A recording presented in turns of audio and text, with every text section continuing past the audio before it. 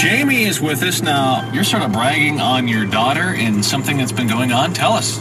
She told me that she's been praying for her lunch when she eats lunch at school every day. I said, well, that's a good thing. And she said, but one of the boys started making fun of her because she was praying out loud.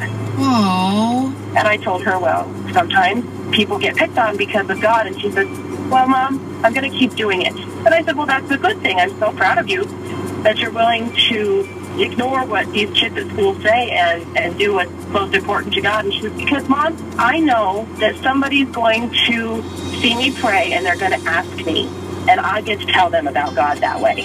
Oh. Isn't that just exciting? Man. And how old is she? She's 7. Oh, 7. That's amazing. She's 7. In first grade. Just makes me so incredibly proud every day. And so she, at the age of 7, she's already experiencing people making fun of her for believing in and belonging to Jesus. And that's not shutting her down. Actually, it sounds like it's just making her more bold. Exactly. And she said the best part was when one of the boys was picking on her one day, her best friend stood up for her and sat down and said a prayer with her.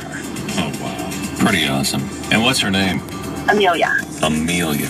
I just feel compelled. Father, thank you for Amelia. Amen. Thank you for protecting her, and thank you for introducing her to your extravagant love. And we pray that it'll just increase all the more. Amen.